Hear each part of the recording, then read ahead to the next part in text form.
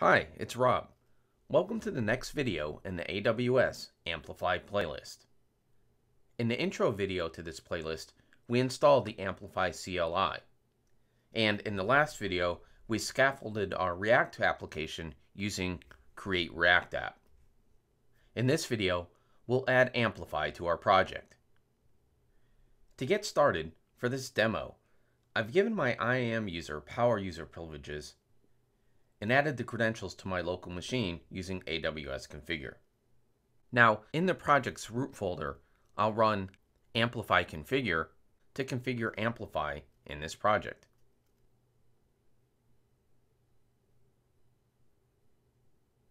This will launch a browser window into AWS. When the window loads, go back to the console and hit Enter. Now, select the region that you'll be working in, and for me, it'll be US East 1, and add a username to work with Amplify.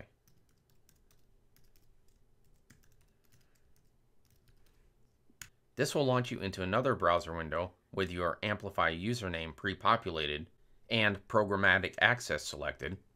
So from here, you could click Next, and you'll see your user is granted administrator access for Amplify.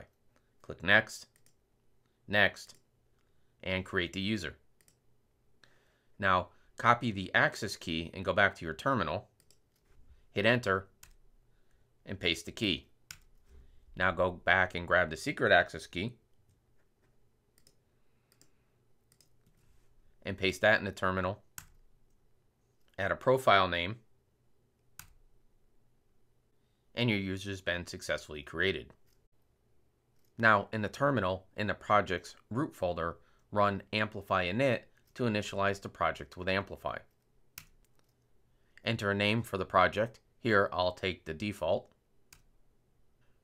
For project information, it's taking the default name. It's configuring a dev environment. It's determined that I'm using Visual Studio Code. The app type is JavaScript, and it's using React. So I'll go ahead and enter yes here. For authentication method, I'll select AWS profile and then select the profile I just created.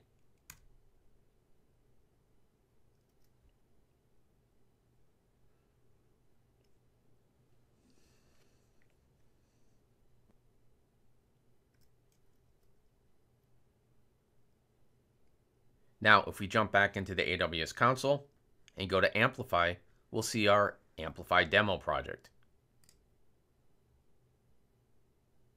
And if we go back to VS Code, we'll see we now have an Amplify folder with a config, and in the source folder, we have an AWS exports file, which will be managed by Amplify. Now, back in the terminal, execute Amplify add auth to add authentication to our project. Here, I'll select the default security configuration. I'll select that I want the users to be able to sign in using their email, and then no for configuring advanced settings. And if I run Amplify status now, we'll see in our current dev environment that auth has been added to the project. From here, I'll do an Amplify push, confirm,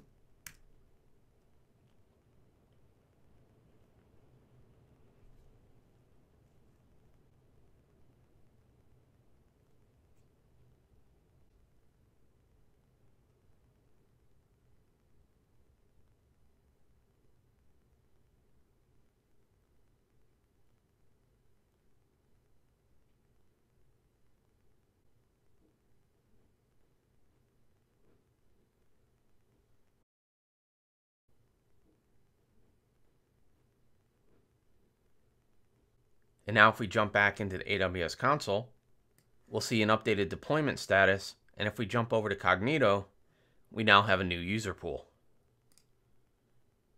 And back in VS Code, we'll see that our AWS exports file has been updated by Amplify to include auth.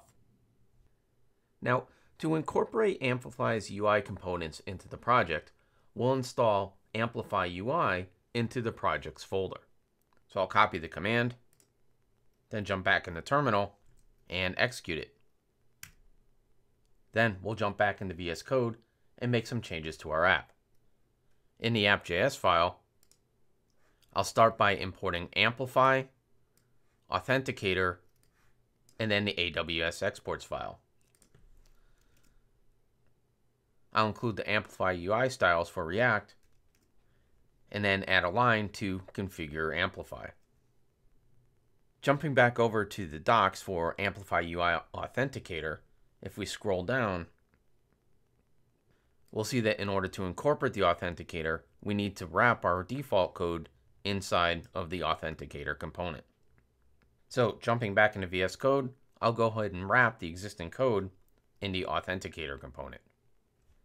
Additionally, I'll add that I want to use email for the login mechanisms and close the code.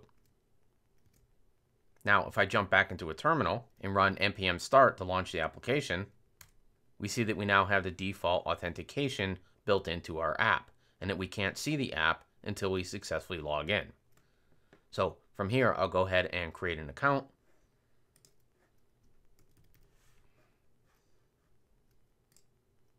And then I'll check my email for the authentication code. I'll go ahead and paste the code in and then confirm. And now I'm successfully authenticated into the application, and I can see our home page. And I could access the login and register routes. Now, of course, we have login and register pages built into our application, so we don't really need to use the default authentication UI from Amplify. So what we'll do in the next video is remove that default authentication UI and build the authentication mechanism into our custom components. I hope to see you there.